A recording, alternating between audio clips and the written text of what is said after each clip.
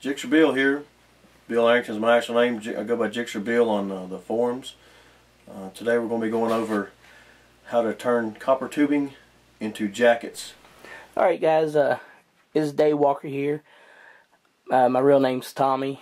Today I'm at Bill's house and we're going over his jacket making dies. Some of these dies he made on his lathe. There's one die that he did not make, and we'll get to that one later. This is just one way of doing it. This is the way he's done it. This is his personal collection, his personal use. And everything that I've seen so far, very impressed. I would like a set of dies. But unfortunately for me, he said if I wanted a set, I'm going to have to make it myself.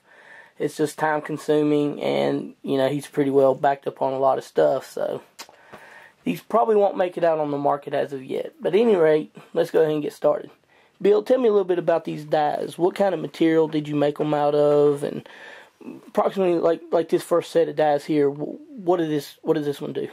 This is a core making die, and I made a mold to cast my soft lead cores. And of course, this is just what they call a squirt die. You put the core in there after you make it, and the excess lead squirts out the 3 holes. The holes are a lot smaller down there, and you can't see it on the film on a camera probably, but you just stick your core in there, and then the bottom punch goes in here.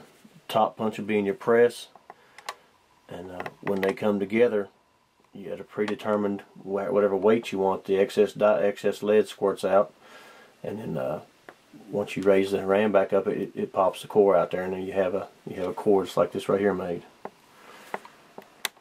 Now these cores right here, you took an existing mold and drilled it out so that you can actually cast. Yes, that's why you still see the drill bit mark on the tip of it. I just right drilled there. them out to the size I wanted. And then you just drop them out of the mold, and as you explain, this right here is the end product once you go through the die. And how much approximately is the grainage of these? About 85, I think. About 85 grains. Okay. And basically what we're doing with these is making jacketed bullets. And these are more particular towards the 9mm? Yes, correct. 9mm. Alright. And from my understanding, we'll go ahead and set these out of the way. That's pretty cool. Now, what kind of tooling did you use on those? The steel is 4140 pre-hard. Everything's 4140 pre-hard. And you turned that out on your lathe and threaded? Yes. Okay. Made both punches. Cool deal, cool deal. Now, to making jacket, my understanding you're just using this soft copper tubing. Is Correct. This like waterline or? Utility grade is what it's called. I don't know if it's type N or what type it is, but it just says utility grade. It's .023 wall thickness. Okay. And you just take that out, straighten it out. Yes. And this would be the, after it's straightened? Right. You just roll it out and straighten it out best you can. Okay, can you talk us through how you cut this to length? Sure.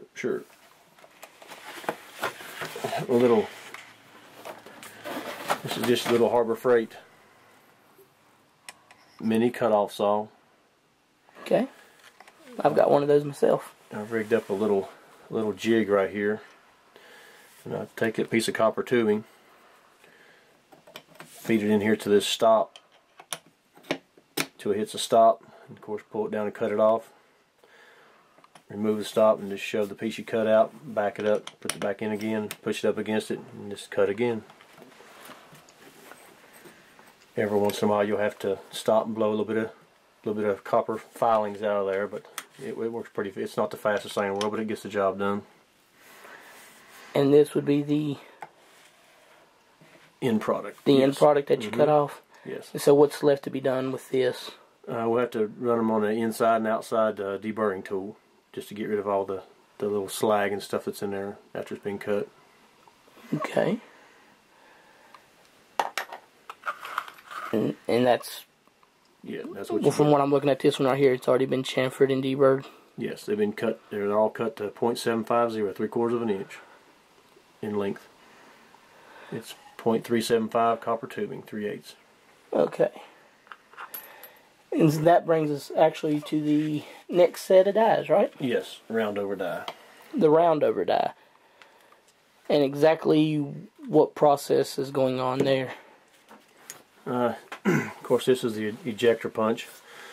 In the bottom of this die, there's it's about a 45-degree round over in the bottom of it all the way around. And you just put your piece of copper tubing in there, and this is your top punch, and it goes over top of it.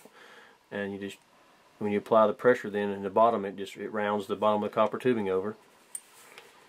And then on the upstroke, then that right there ejects it. So you have something that looks like this. Let me That's what comes out. Let me zoom in on that right quick.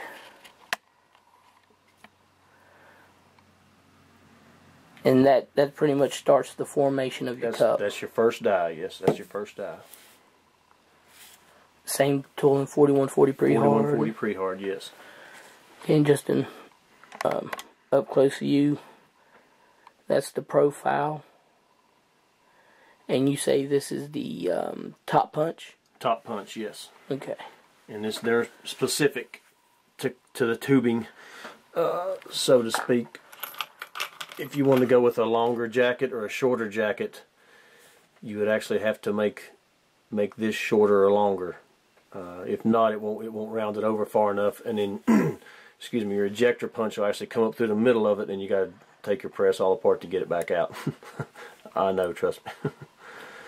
But this would be, edit that out. Damn.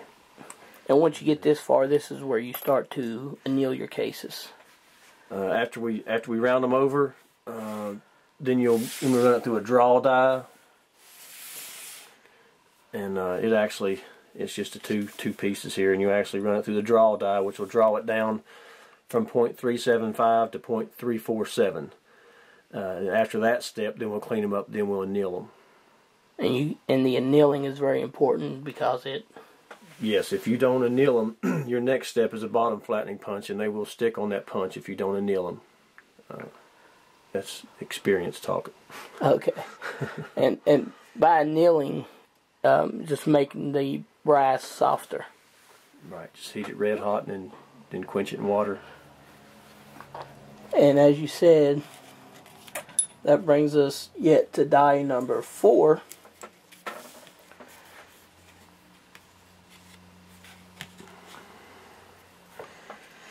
Which is a bottom flattening die. Okay, so after it's rounded, it flattens and forms the cup. Yeah, just flattens off the bottom. That's about all it does. Very neat. And then after that, you just swap out the bottom flattening punch for the core seating punches. All you have to do is swap the bottom punch out, or the top punch, excuse me. Just swap the top punch out and seat your core in there.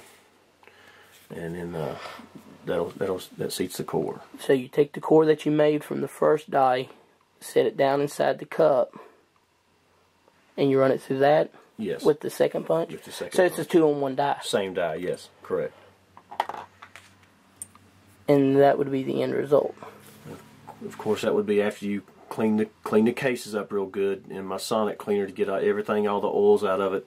And then I actually clean the lead cores in my sonic cleaner also, so I get a very good bond between the soft lead and the inside the copper jacket. And again, 4140 pre-hard? Yes. Now, this sits in the press like this. This is the bottom, this is the top. That screws into the press. Correct. And this is the bottom punch. Bottom punch. And this goes into the ram of the press. Correct. So, you would sit the jacket with the core on it, run it up in. Sorry, this one. This one. Core. And this one will push the core into the jacket, which will also bring it to the diameter that you need. It bumps it out to about 353. It bumps it out just a little bit, and the last bump out will be on your nose forming die. And everything comes out of the top then. Yes. You just remove this and take the seated core out. Mm-hmm. And this was the die that you was telling me you did not actually make the die, but you made the punches. I made the punches, yes. That die come from Larry Blackman with the press. I was on a different. I was trying to make scraper. There's scrapers, soft lead bullets with the scrapers on the bottom of them. So he had punches made for that, and then I couldn't get them to work. So I just went in and used his point forming die, but made my own a little bit bigger hollow point punch.